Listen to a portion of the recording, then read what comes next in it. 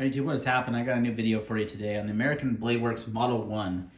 This is the version 5. This is a pass-around knife from Apex Pass-Around, and I've had this for about 10 days, give or take some of it because of the holidays and such. So this is version 5. Like I said, he's made lots of different versions of this knife, some improvements over time.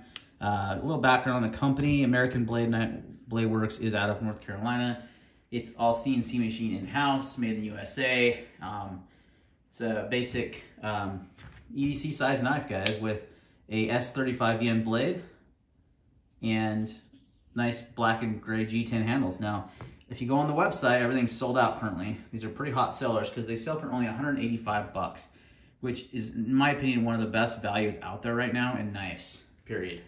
You know, it's saying a lot, but for a knife made in the US in small batches, pretty much not really a custom, but like, kind of like when Grimsmill came out and they CNC machine all their knives, same idea, and they're way worth a lot more money now.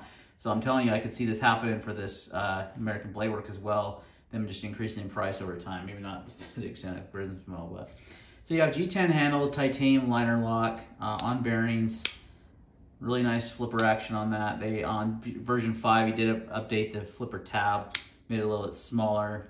And then they changed the pocket clip a little bit. It is a titanium, pretty basic pocket clip. Now guys, there's nothing about this knife that's like super crazy or different, but it's just a good knife. I've been using it for the last 10 days for everything EDC tasks, and it's held up awesome. Here's some size comparisons. There's the Para 3, so it's a little bit bigger in the handle than a Para 3. Strider SNG, which is one of my go-tos, especially lately with the Mando version. How awesome was that episode if you didn't see the last episode? So pretty close in size to an SNG. How about a Hinder XM18? Really close, a little bit smaller. And the CQC 7 by Emerson is also very comparable. So kind of a medium-sized knife, really what I like to carry for EDC, so it's perfect for me. One of my favorite things about this knife, guys, it's 14 thousandths or 13 thousandths behind the edge. So it's very thinly ground. You can see by that thin bevel, that's a good sign that it's not overly thick behind the edge. If you look at my reground Para 3, you'll see the same thing. You can barely see on that. That one's 10 thousandths behind the edge. But if you look at like this Emerson, it's gonna be a lot thicker, much wider bevel. It's a good telltale. Now I measured it with calipers, which I don't have on me, but it did measure about 13 to 14 thousandths behind the edge, so it's a really good slicer, cuts really well. G10 is nicely contoured. The ergonomics of the knife are really good in the hand. One thing I would like to see on version 6, I guess we'll call it, is jimping right here. Not sure why there's not jimping. There's jimping on the backspacer. He did improve the backspacer on this model as well. I forgot to mention something with how it screws into the G10. So there is a titanium backspacer. So, but I would like to see some jimping up here. There is a sharpening choil, which is fantastic. Always a good addition. Overall, just a great user knife. Made in the USA with good materials. I mean, titanium S35 for 185 bucks. I think it's crazy. So if you look at his website, it's also out. Big surprise, right? At that price point. But I would definitely sign up for notifications for a restock because I have. He does G10, carbon fiber, and micarta. Some of those micarta ones, oh man, they look so good, and I'm excited to get my hands on one myself. So I 100% fully intent on buying this knife once I can get on that wait list, or once they come back in stock. I'm gonna totally 100% buy one. I had over the about 2 weeks I used it, no issues whatsoever. Super comfortable ergonomic handle, very neutral handle design.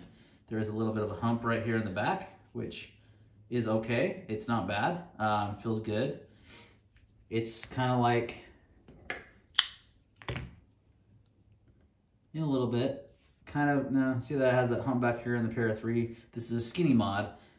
So I would kind of almost like to see a little bit more neutral handle, but it's really not bad. It's not overly like contoured and hey, look at, all these different ways you can, these finger grooves and such like that. I'm not a big fan of that. I really like that minimalist handle style, and that is definitely what this has going for it.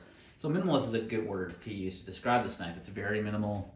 listen, design, not very flashy, just kind of basic G10 handle, liner lock, flipper with S35 in, right? Nothing crazy to write home about. But when you think about the price point, you think about it's made in the US, you think about that it's essentially a custom knife in a lot of ways.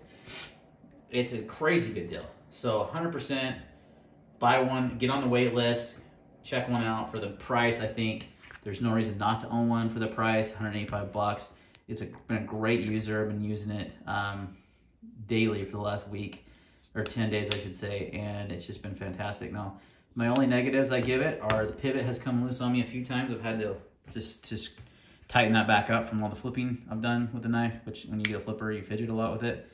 But that's easily rectified by Loctite, so no big deal. I just haven't done it because it's a pass-around knife. If it was my own knife, I would have Loctited it long ago. The lockup and everything is completely solid on this guy. Back this camera a little bit, there we go.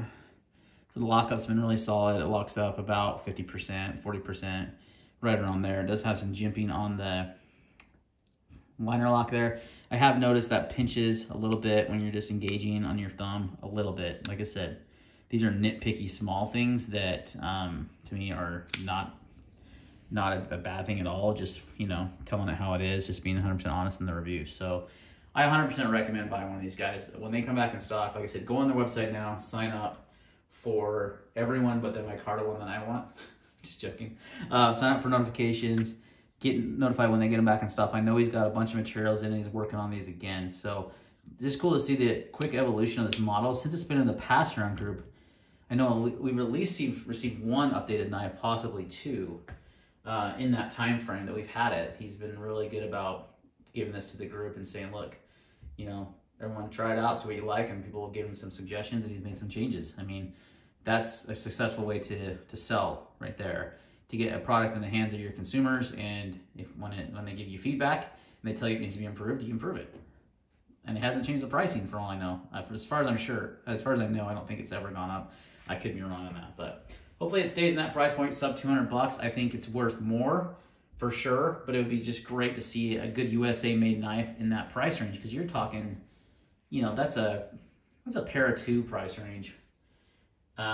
You know, for S35 pair of two, it's about, you know, 150, 160, so it's a little bit more, but you're getting a titanium liner lock, and you're getting a, like I said, not a production knife, and you're getting a knife that is very capable of cutting. It's got a great edge geometry. So yeah, I don't see a reason why you wouldn't, you know, spend an extra 30 bucks and get one of these over like a pair of two or a Benchmade or one, you know, some of those other USA made knives. So all right guys, that's gonna wrap up my video. Thanks for watching, really appreciate it, and we will see you next time.